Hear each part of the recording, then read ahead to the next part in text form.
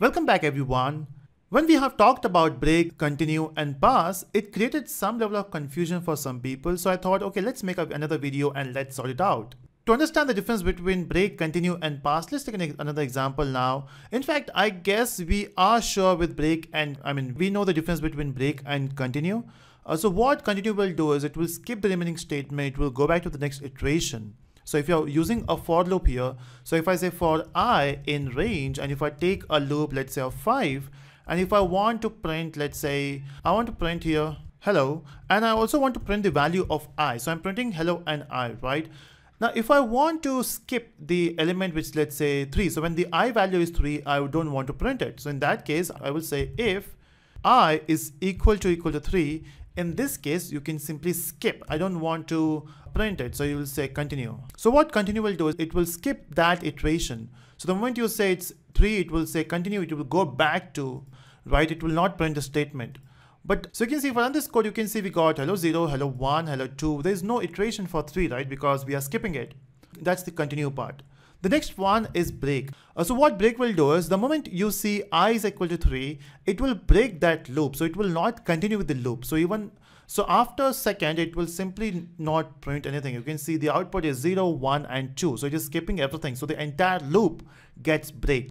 Okay, that's important. So continue will skip particular iteration and break will skip it. The next one we have talked about is pass, right? Now what is pass? Now again, it doesn't make any sense for this example. What I will do is let's take something else. Okay, so there's a concept as functions, classes. Again, we'll be seeing that later. But when we talk about functions, the way we define that is by saying def. Again, what is function, how it works? It's a separate concept, right? But let's say if you want to define a function, normally what we do is we say def and we define a function name. So let's say function name is fun. And I want to define something in this. So normally in function, you write certain statements, maybe 1 statement, 3 statement, 10 statement, but normally we need to mention something in a function. Example, if I will say print do something. So this function is doing something, right? It's printing something. It may be having multiple statements. So we can do the same statement multiple times. So you can see we have 3 statements, right? So normally in function, we expect that you'll be putting some statements. And then after you are done with the function, you can do your normal task. Let's say if you want to do something else, you can print something or you can assign a variable. Let's say assign variable a equal to 5. You can do all those stuff. And you can see there's no problem. There's no compile time issue. The moment you remove this statement, let's say if I think, hey, we will define the function later. So I know the function name now. Function name is fun, but I don't know what to put inside this. Maybe I will change it later. Maybe I will implement that later. But as of now, I just want to define a function fun, but I don't know this statement. In this scenario, you can simply say pass. So you are mentioning to your Python that, hey, I'm simply using this function, but I don't know how to implement that. So I will simply say pass, just skip this function, okay? So if you want to keep a function empty, you will use pass. Okay, the same goes for if condition. In this for loop, if you specify a condition if, and you will say if I is equal to 4, maybe I want to print by. Okay, at the end, I want to print by. But when you're not sure what you want to print, you just want to keep that condition, but you don't know what to print, you will simply say pass. Maybe you will type this statement later.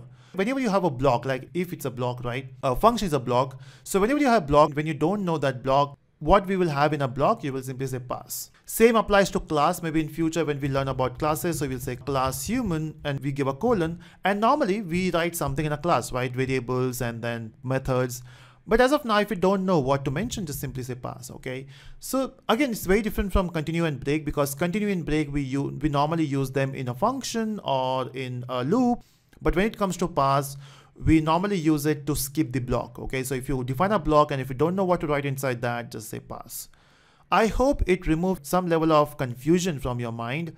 Still, if you have any issue, let me know in the comment section. I will try to make another video, and I do read your comments. Okay, so maybe I will not reply at that point, but I will surely make a video if you are getting stuck somewhere. So that's it, everyone. I hope you're enjoying this video. Let me know in the comment section and do subscribe for further videos.